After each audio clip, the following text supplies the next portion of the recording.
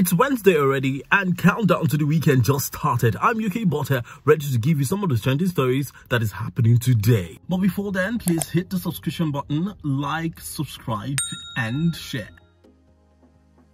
Nigerian record producer Idi Kabasa has said Grammy-winning singer Burna Boy's recent claim that he turned down a $5 million offer to perform in Dubai, United Arab Emirates, because Emirati law prohibits smoking in public was probably a media stunt. Idi Kabasa spoke in the latest episode of the Honest Bunch podcast, co-hosted by actor Nedu. It will recall that Burna Boy, during a rehearsal with his band Outsiders, claimed that he rejected $5 million to perform in Dubai because he wouldn't be allowed to smoke weed while there. Another trending gist that's topping the entertainment industry is the banter between CDQ and Odumodu Black. So this is what happened. Famous singer CDQ has responded to his colleague Odumodu Black, who had exposed him of lying after he said that he does not like his music. CDQ in a recent interview had stated that he does not comprehend what Charlie Poppy and his colleague Odumodu Black are saying. However, Odumodu Black shared a screenshot where CDQ came to his DM to praise his music.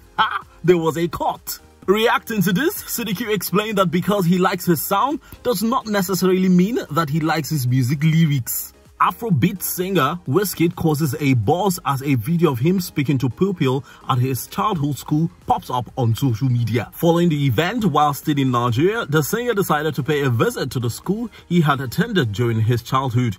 The video, which surfaced online, shows the Grammy Award-winning artist speaking to the student who kept trying to get a touch of him. While speaking to them, he made gestures signifying them to calm down. However, the background music made it impossible to hear what the Joro singer was saying to the pupils. And finally, from my own corner, Oscar winner Will Smith has denied fresh claims he had sex with actor Dwayne Martin in a statement issued by his representative.